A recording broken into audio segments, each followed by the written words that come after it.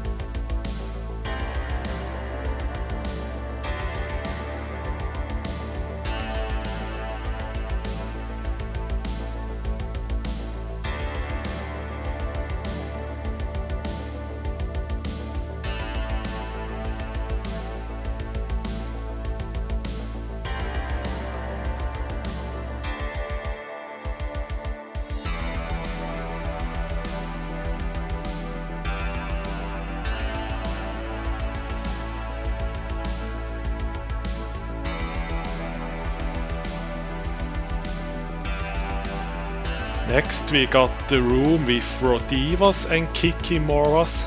Again, if you get more than 6 Kikimoras, put all the reps of the Deacon on the Nergal and then kill all the starving Drekavacs. Like in this example there were like 5 or 6 of those.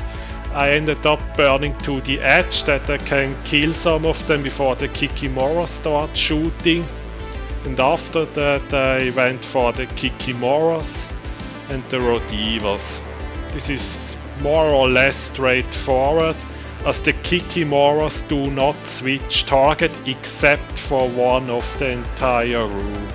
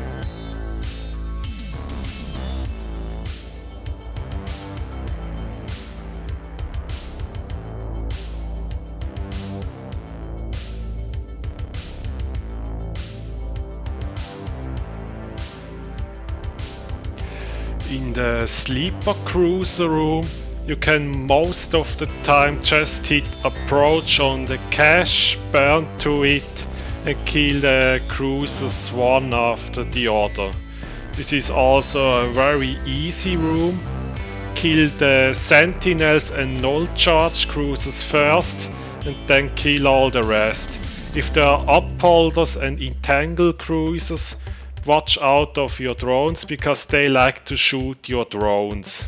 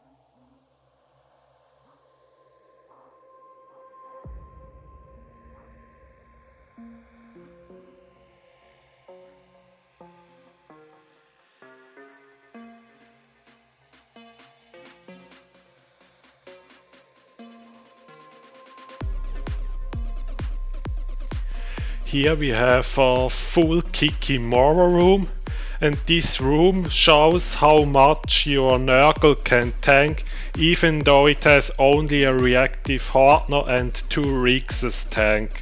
This is actually a tier 6 Kikimora room. So you just put all the reps of your Nergal plus the re-rep on the Retribution on your Nergal, and then you just burn in. But first you have to kill all the starving Deacons first. And then you just kill all the Kikimoras. And this is actually a tier 6 Kikimora room with 13 of those.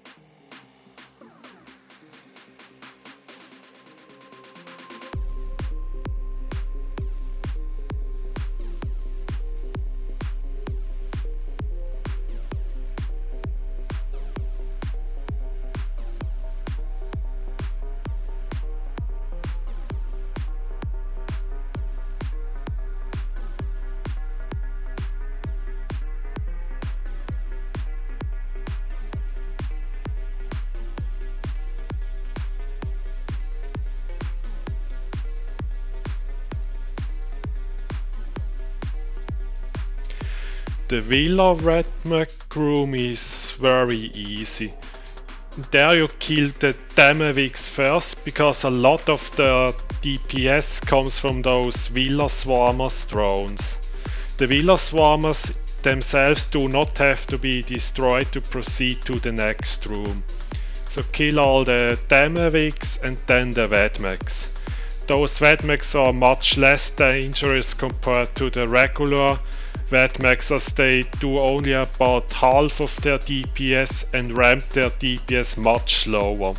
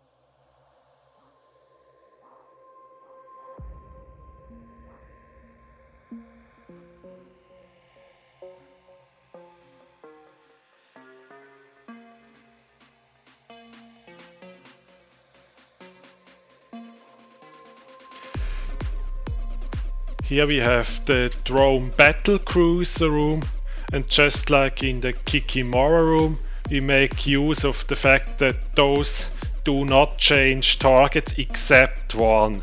So we throw aggro on the Nergal, move away, and then we send the Retribution in to kill those. With the Nergal you can still shoot with Meson or Mystic at the 20k range. Once you have broken it down to one damage type, you can reset your reactive and brawl then.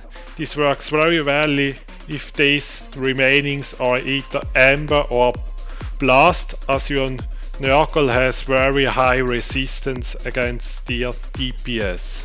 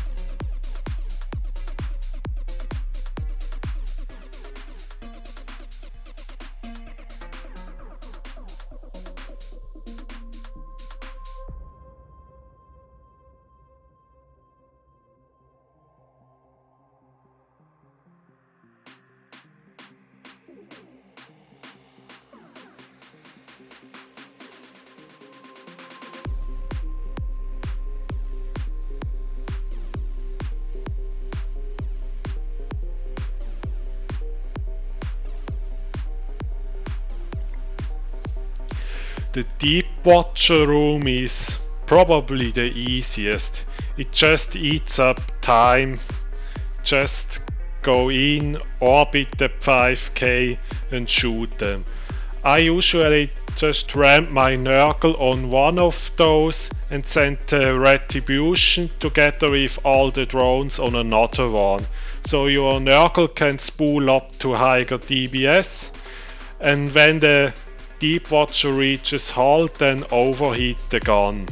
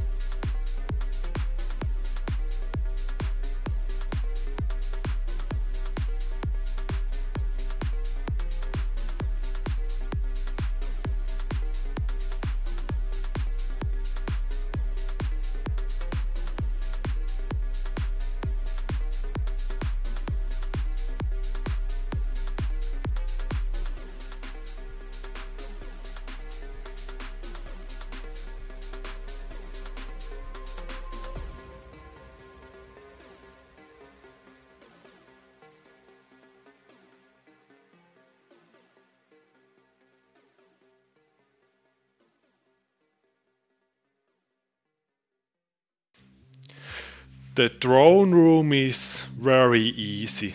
If there's a suppressor, just go there and wait, otherwise just kill them one after the other. I tend to go for the DPS drones with my Retribution and go for the EVAR drones with the Nergal.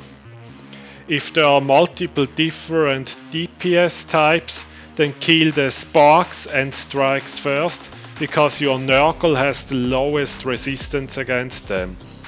And just like the drone battle cruisers and Kikimora, these drone Frigs do not switch targets except one. However, the EVA ones like Fogcasters and so on, they do switch targets.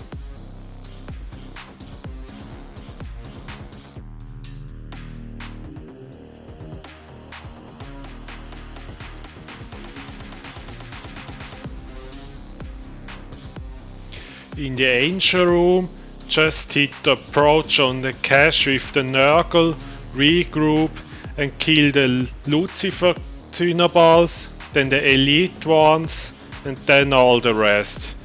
This is actually the room that kills Hawks in Darks, but in this setup this is quite an easy one.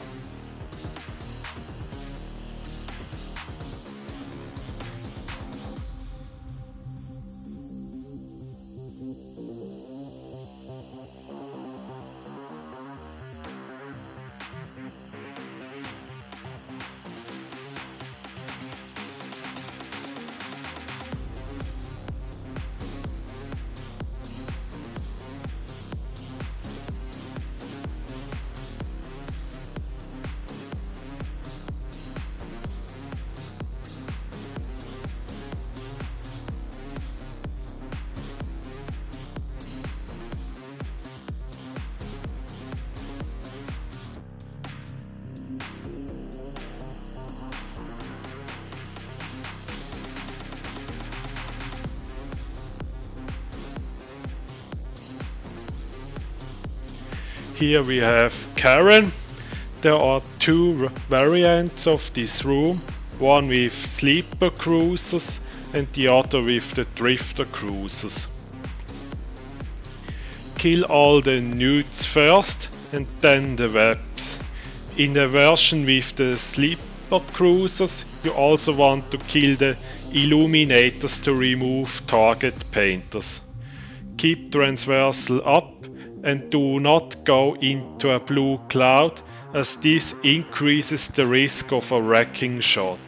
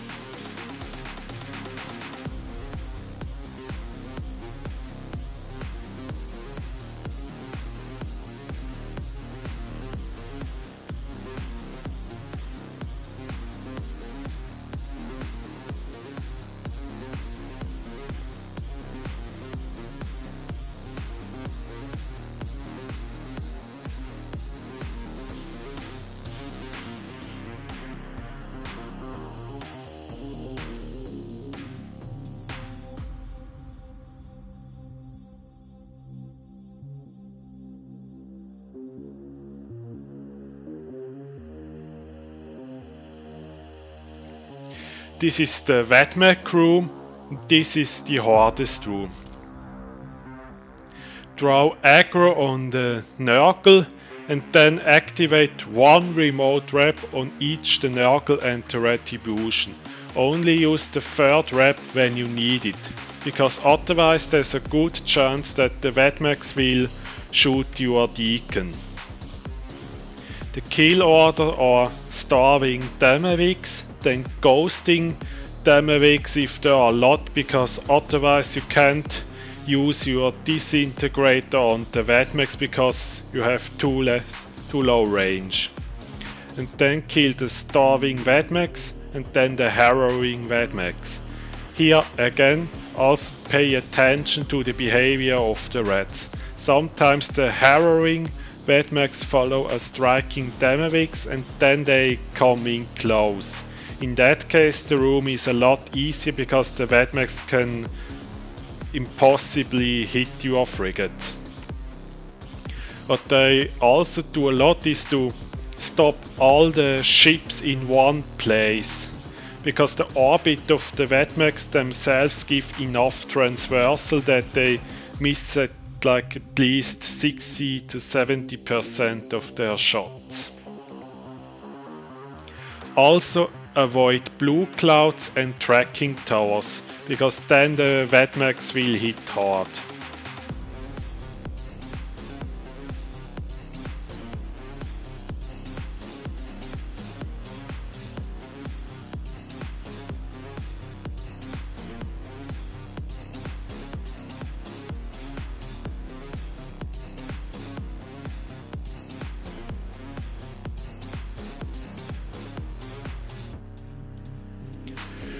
Here we have the Marshal room. This is a very dangerous room. You have to make sure that your speed is at max all the time. Avoid getting webbed at all cost and avoid blue clouds, because the battleships will hit hard if you go into a blue cloud or get webbed too heavy. Marshals have a range of about 65 kilometers, so if you get a lot of Marshals together with a lot of Frigs, it is a good idea to just move away from them, kill all the small stuff and then go in for the Marshals. Also keep in mind that the Edencom ships can hit hard, and they do EM and kinetic damage, while the Marshals do thermal and explosive.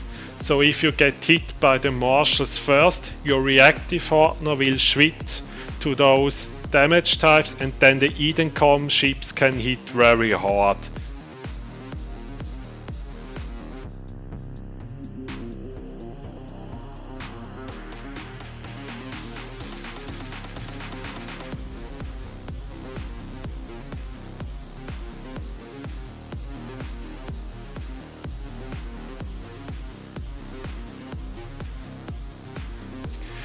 This room is very straightforward.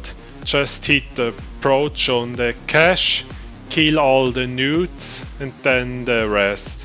In this room I tend to go for the Ephialtes cruiser with the Retribution and go for the Frigs with the Nergal. Watch out for your drones, as the frigates like to shoot them.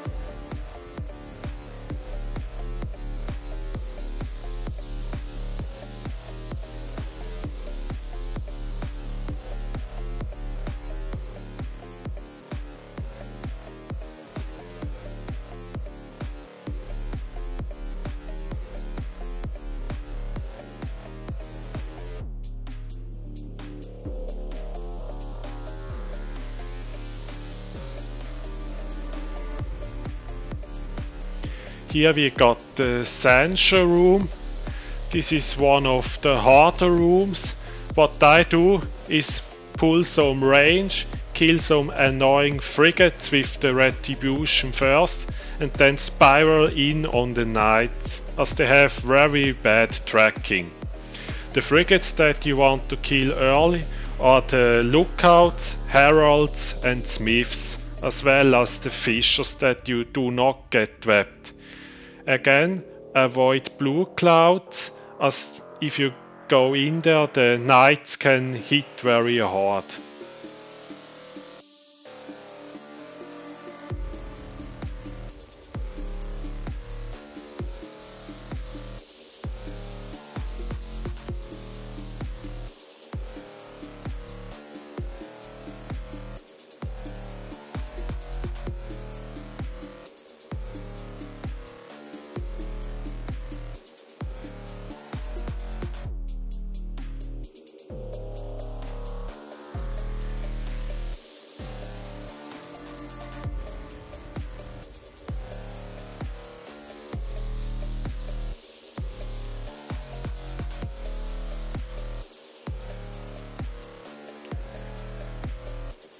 Here we have the Overmind.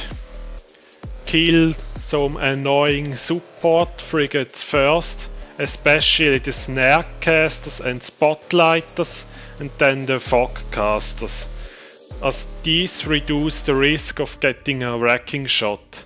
And just like with the other battleships room, avoid blue clouds. Sometimes the Overmind follows a frigate and then it comes close. If it does not follow a frigate, then push it into the edge of the room. It is not really possible to get the stable orbit because the Overmind webs, and then it is faster than the webbed ship. This is why I keep ramping Mystic on the Nergal, because you can't really get closer in.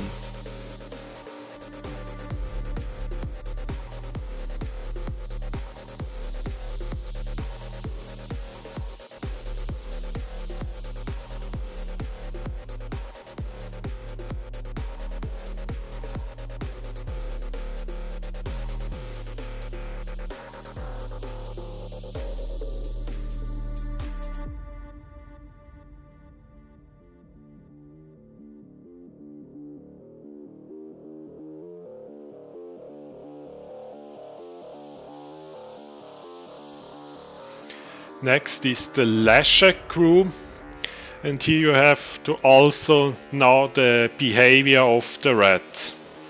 The striking and renewing Lashak, they will stick together and move away in a ball. The tangling Lashaks, they orbit at 12k, but the starving and the blindings, they will orbit each on their own.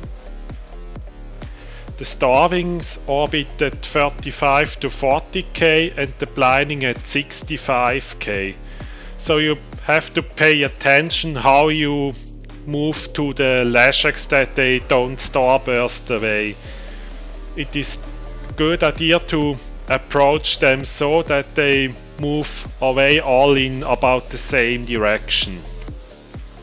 Sometimes the renewings and the striking follow a drone frigate.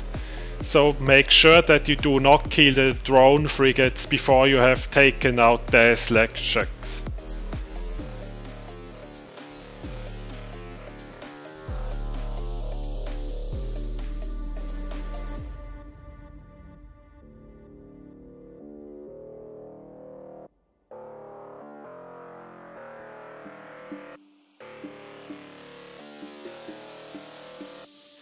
So, I hope after this tutorial that you can now do T5 and T6 Firestorms with this setup.